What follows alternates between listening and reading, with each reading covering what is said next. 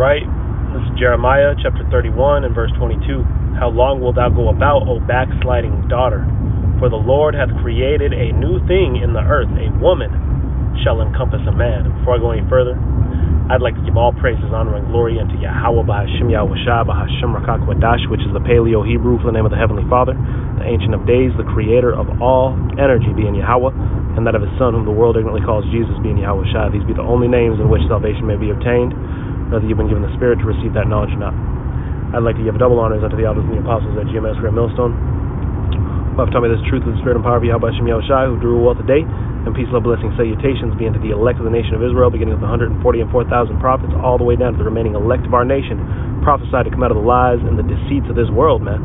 You see, and part of them lies and deceits, as we read here, that we'd be led into according to the prophecies, man, is the woman ruling over your head. You see? This concept of equality with your woman, man. You see, what you got to understand is the Heavenly Father created the creation and set order around all things, man. All right? It was not intended to be this way of what you see today. What you see today is a product of us disobeying the Most High. So He put our enemies over us to rule on this earth. And this is what happens when you allow somebody who was not fit to ruling. They're ruling according to their own agenda, according to their own mind, man. They're not ruling according to the laws of Yahweh B'Shem Yahushua, because if it was so, the woman would be subject to her man. That's what the word woman means, of the man. The woman was created for a help. And you see, she is the weaker vessel, man. Which is why she's used to destroy the men. Okay? Just like it was going all the way back to the garden, man. She was used to destroy the men. Let me go ahead and grab a precept. Actually, I've got it highlighted here. It's 1 Timothy 2 and 11, and it reads, let the woman learn in silence with all subjection. You see that, man? This is the New Testament. Let the woman learn in silence. Scriptures say, give a woman not liberty to gad abroad, man. To not be a social butterfly. You women are meant to be in subjection to their man. You got all these men out here running around taking advice from their women, leading them to destruction, man. You see? Matter of fact, I had somebody in the world try telling me that him and his woman were on equal terms, and they had an open relationship. So this man's over here trying to make his woman be the man, running around with all kind of men coming back with her back blown out for you, man. What the hell is wrong with this place, man? You see? And again, the reason is prophecy, man. This is prophecy. You see, when you women are in your role and the man is in his role, it will cause the household to flourish, man. It will cause order to take place. Just like at work, man. Go to work. Now ask yourself what happens if everybody just went ahead and switched positions. You took the person at the very bottom, the custodian, whatever the case may be, and made him be the CEO. The CEO is the custodian, and everybody in between fills in. This company is going to fall, man. Or just say everybody's the CEO. Everybody's equal now. Let's all be the CEO. Who's going to be doing the work that they're supposed to be doing, that they were hired to do, man? You see? The Heavenly Father is going to reestablish order on this earth, man. You have all these broken households, man, which is a product of what Esau has done, man. You destroy the woman, you destroy the man, you destroy the house. It's a never-ending cycle, man. Let me go ahead and continue. But I suffer not a woman to teach, nor to usurp authority over the man, because she's meant to be have that man have dominion over her, man. You see, these women, they get emotional, they get wishy-washy, they don't have the type of faith that a man does, even. You see? So why are you going to take advice from that, man? You were meant to be the man, the pillar. You see? But Jake has it all twisted around, man. Verse 13, it says, for Adam was first formed, then Eve, and Adam was not deceived, but the woman being deceived was in transgression. You see that, man? The woman being deceived was in transgression, which led us to a point of what? Death. You see? Death, man. Scriptures tell us a similar thing in 1 Ezra. I'll grab here in a second, Lord willing. It says, verse 15, notwithstanding, she shall be saved in childbearing, you see, which is her curse, right? Eve's curse is to bear children. It's a painful act, as we all know. That is a curse that you have to go through that, you see? And what do women have now? Now they're under both curses, because what was the man's curse? To have to labor, to have to work. Now you women have been given this illusion of freedom from Esau to take on both curses, man. You had it better back in the 50s, really. Going on, it says, if they continue in faith and charity and holiness with sobriety, man, you will be saved in childbearing. You see, and taking part in your lot as a woman. You see? Go ahead and grab a quick precept. I was going to grab it earlier. This is, actually, you know what, man? I'm going to grab First Ezra. This is First Ezra chapter 4 and verse 26. It says, yeah, many there be that have run out of their wits for women and become servants for their sakes. You see that, man? That's why the scriptures talk about not keeping your mouth shut against her that sleepeth at your bosom, man. You don't let these women in too close, man. You don't let, if you have a possession on this earth, what do you do with it, man? Or Slakia, if you, because what is a woman, man? A woman is a possession to a man, right? So if you have a possession and you've put all your time and energy into that thing, everything that you have, everything that you got, man, this thing looking more beautiful than you could ever imagine, and then all of a sudden it gets stolen from you, or it gets broken, or whatever the case may be, you're going to be feeling all kind of messed up, man. It's a good old saying in the world, keep your friends close, but keep your enemies closer, man. These women out here are messed up, man. You see? So you got to keep that guard up, man. Because this could be you, running out of your wit for women's sakes, man, becoming a servant. But here it is, the woman was created to serve you, now you serving her, man. Fucking beta males, man. Fucking simps. Verse 27, it says, many also have perished, have erred. Many also have perished, have erred, and sinned for women. Look at that, man. Many have perished, erred, and sinned for women. Let's get some examples. We just got the example of Adam. Okay, now we also have King Solomon, right?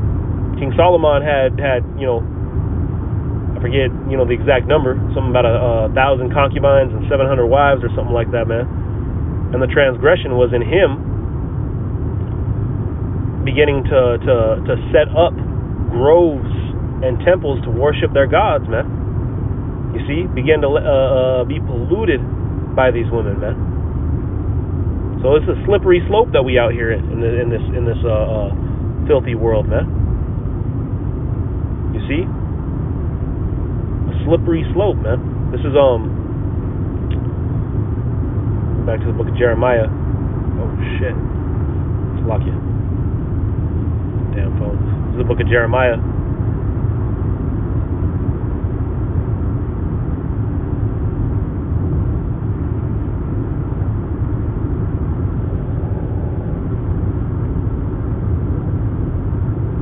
Chapter 32. And he shall lead Zedekiah to Babylon, and there shall he be until I visit him, saith the Lord. Though ye fight with the Chaldeans, ye shall not prosper. And Jeremiah said, the word of the Lord came unto me, saying, Behold, Hanameel the son of Shallum thine uncle shall come unto thee, saying, Buy thee my field that is in Anathoth, for the right of redemption is thine to buy it. So Hanameel mine uncle's son came to me in the court of the prison according to the word of the Lord, and said unto me, Buy my field, I pray. Let's lock your roll. Let me grab this real quick.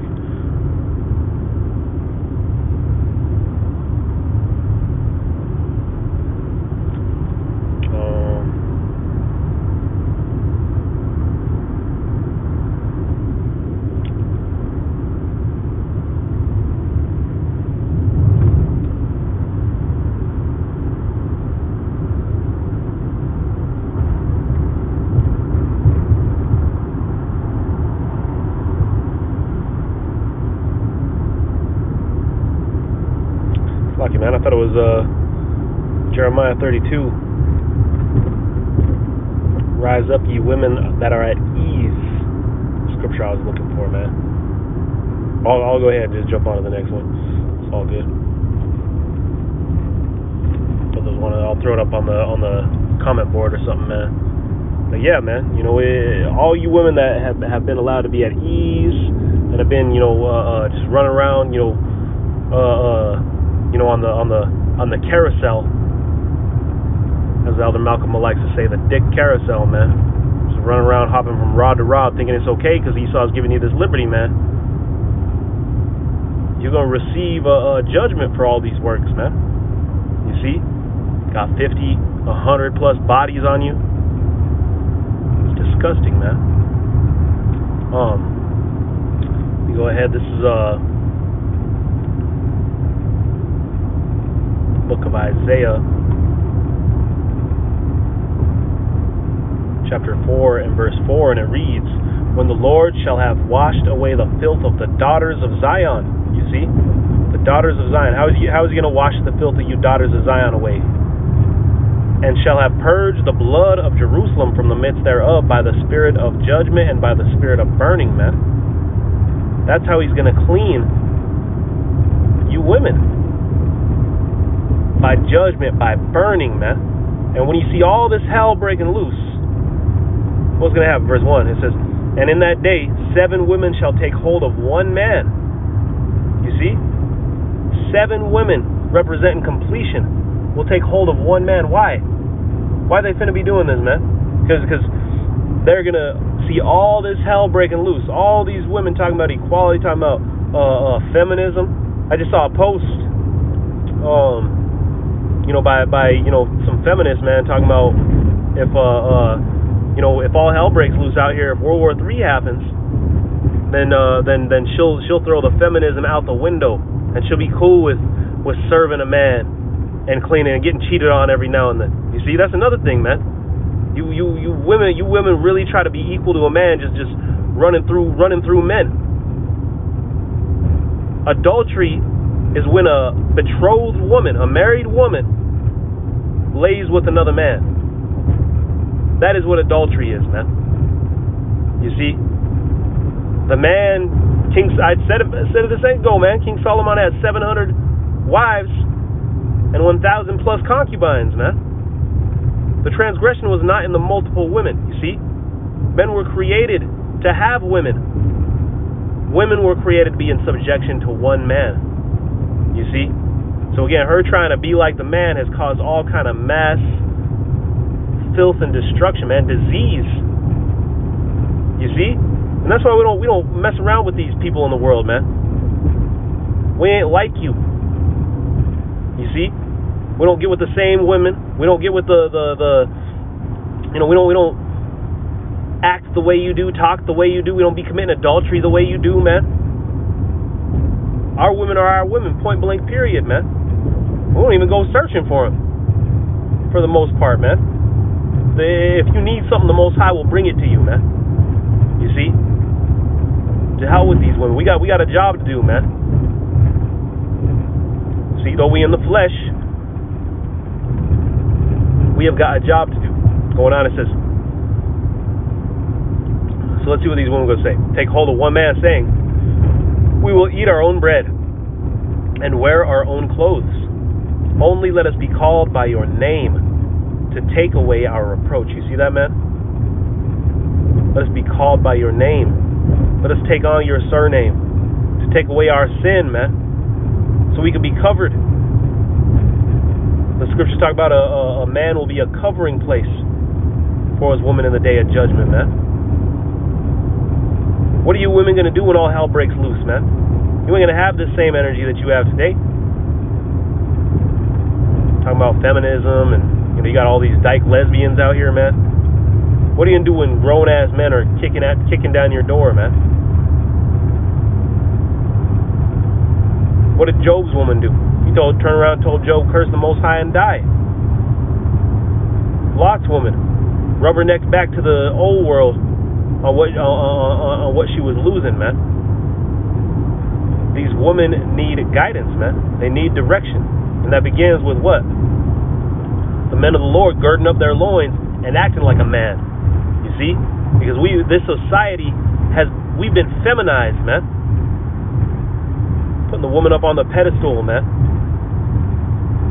There's order within your household, you see? And that order will bring forth life, man. Joy. Right? We ain't saying go and, go hate your woman, attack your woman. But Paul says it the best, man. Let's go ahead and grab it. 1 Corinthians chapter 7 and 1. It says, now concerning the things whereof ye wrote unto me, it is good for a man not to touch a woman. You see that? Why is Paul saying this, man? Is he saying that you need to be celibate? No, he's just saying it's good for you to not even be dealing with these women out here, man. It is good for you not even be dealing with them. He ain't saying that's not a commandment. That doesn't mean you can't go have a woman. That doesn't mean you can't go have multiple women. That is not a commandment. This is Paul telling you, hey, this is a good way to protect yourself, man. What was going to happen if verse 2, nevertheless, to avoid fornication, to avoid you being a freak in this flesh, let every man have his own wife. Because what's going to happen, if you're over here abstaining from women, you're going to see a woman walk by, especially in Babylon, man. You see a woman walk by, half dressed or maybe not even dressed, whatever the case may be, out here on these streets. And you're going to have a man, pouncing at his clothes, man. Acting like a damn fool. So to avoid fornication, let every man have his own wife. Have your own woman. Not share a woman. Have your own woman. You see? And let every woman have her own husband. You see? Yeah, you woman have your own husband. You don't need to be having multiple men. That ain't the way it works, man. You see? But according to the law, a man could have more than one woman. Though Paul says better not even have any. But if you have one, then just only deal with a one. Don't go try to find don't try to be King Solomon and try to find 700 wives, man. This ain't the time for that. That time will come, as we just read out of Isaiah, the 4th chapter in the 1st verse. You see? Anyway, let me go ahead and jump down.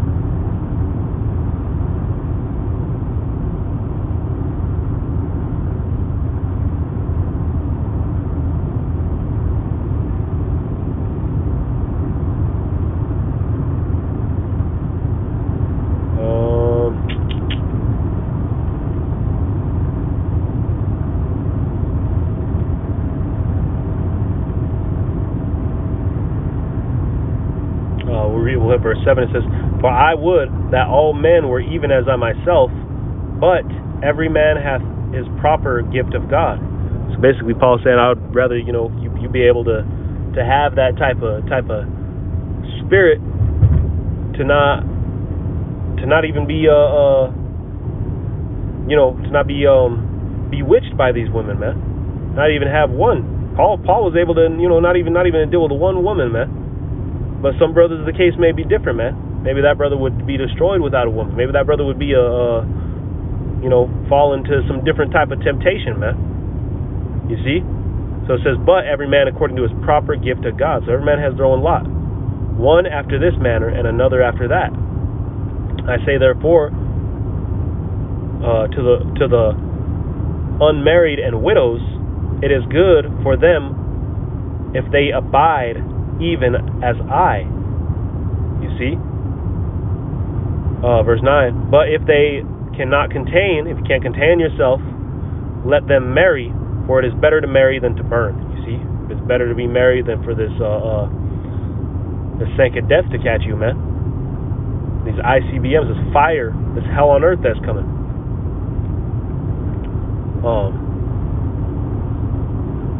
Verse 10, and unto the married I command, Yet not I, but the Lord. You see, now it's talking about a commandment here. Let not the wife depart from her husband. You see? But if she depart, let her remain unmarried, or be reconciled to her husband, and let not the husband put away his wife. But what do you have in today's society, man? She's just able to run from man to man. You see? So order is about to be put back on this earth, and it's going to cause diseases to cease. It's going to cause these broken households to cease. It's going to cause our people. That's why the scriptures talk about what? In the book of Revelation, every tear will be wiped away. This is what we're fighting for, man. We are fighting for order on this earth. We are fighting for life to be established on this earth, man. We're fighting for the riddance of Esau and all his madness that he's done here. Again, you destroy the woman, you destroy the man, then you destroy the house. That's what Esau has done, man.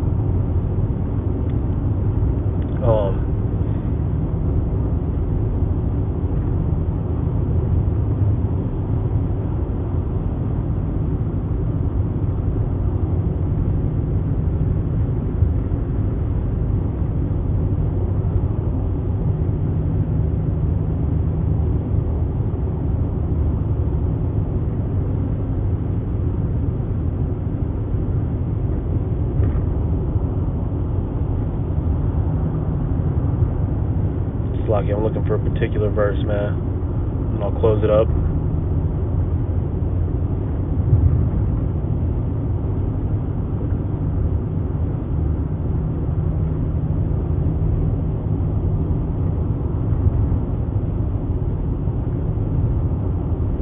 Here it is, verse 29.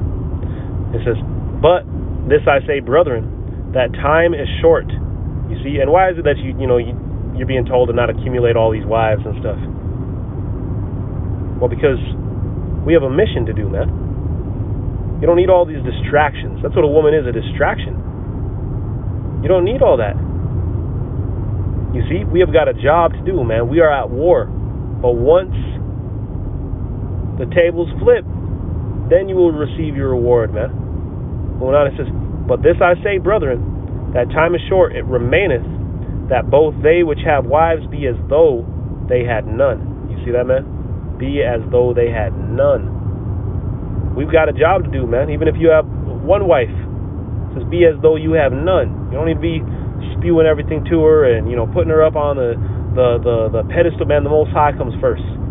You see, and that's what these women do. They've been taught in their head to be put above you, above anything, man. You see? And so really, deep down inside, man, they get jealous when it comes to you serving the Most High before them.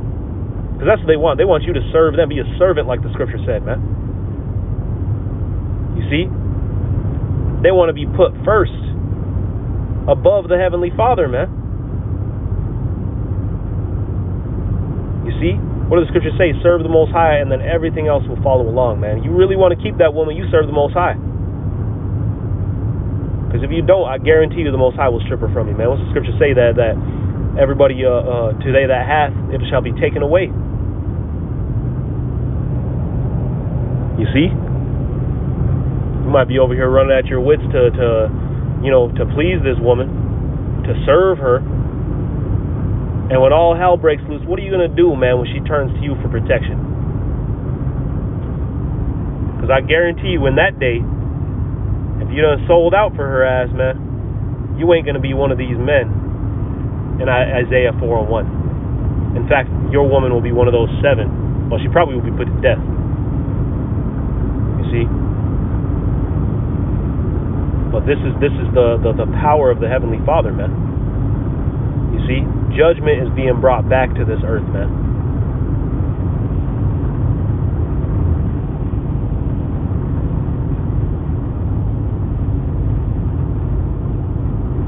It's Isaiah. That's what was messing me up, man. Isaiah 32:9. It says, "Rise up, ye women that are at ease, hear my voice. Ye careless daughters, give ear unto my speech." Hey, man. So these careless daughters, these Israelite women, you see, are about to be forced to wake up and smell the coffee, man. Like I said, keep that same energy that you've had. And we're going to see where it gets you in that day, man. You better see a great humbling coming to the planet Earth, man. So with that, Lord willing, this is edifying. All praises, honor, and glory be unto Yahweh Shem Yahshua, Shem Dash, double honors unto the elders and the apostles, at GMS, great millstone, peace, love, blessings, salutations unto the elect. Shalom.